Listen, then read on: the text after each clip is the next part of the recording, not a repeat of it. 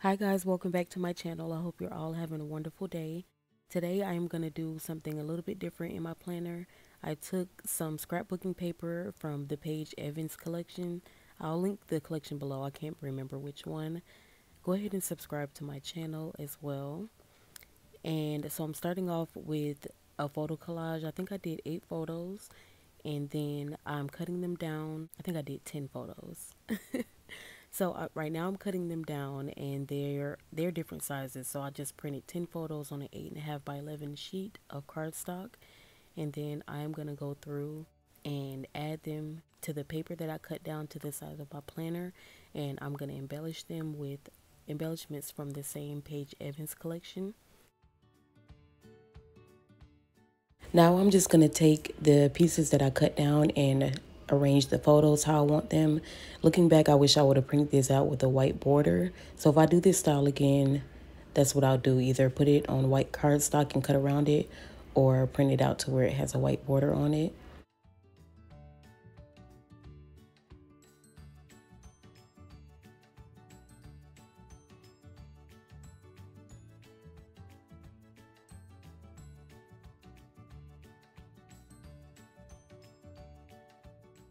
Now I'm deciding which die cut set I want to use, and I decided on the floral pack. I went ahead and glued down the cards to the front side, and then for the back side, I'm choosing which florals I want to use, and then I'm going to play with the arrangement and cut down some of them to kind of spread out the florals because these die cuts are pretty big.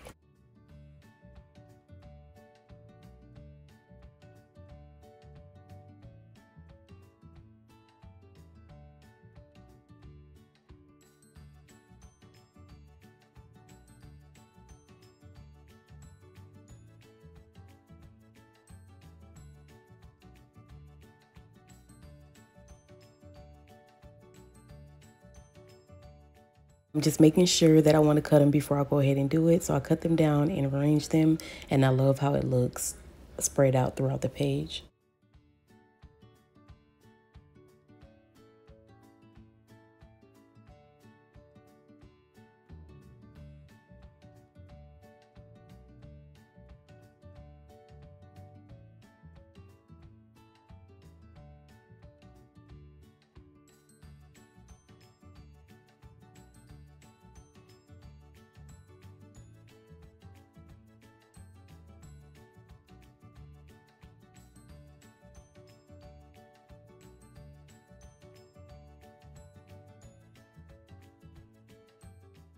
I'm going to go ahead and glue them down, making sure that I don't use too much glue because this glue is really sticky and I don't want my planner pages to stick to each other.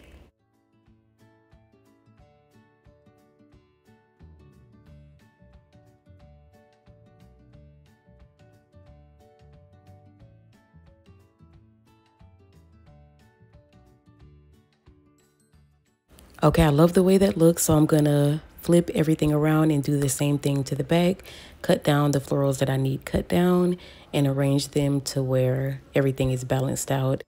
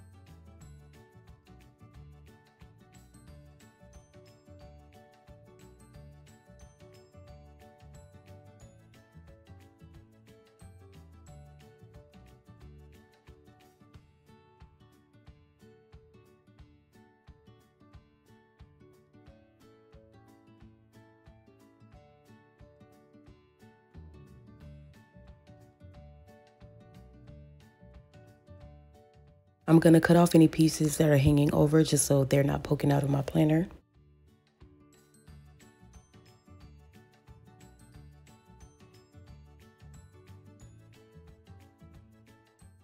And once I'm done with everything, I'm going to go ahead and punch holes in it with my hole punch that I purchased from Michael's.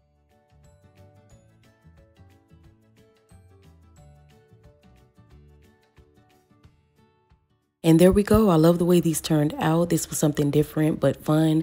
I have a lot of scrapbooking paper in my craft room, so it was fun to be able to use these. I haven't scrapbooked in a long time just because it's time consuming. So it was a lot of fun to pull from my stash and combine both of my hobbies.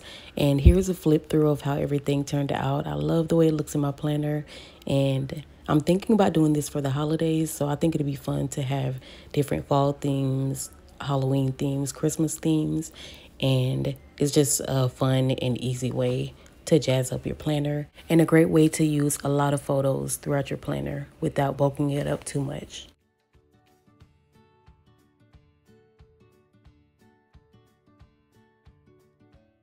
Thank you so much for watching. I hope you enjoyed this video. Let me know if you have any questions. If you guys decide to do this method, I would love to see how it came out. So tag me on my Instagram at crafty_Loretta, or you can send me a message. Thank you so much for watching and have a blessed day.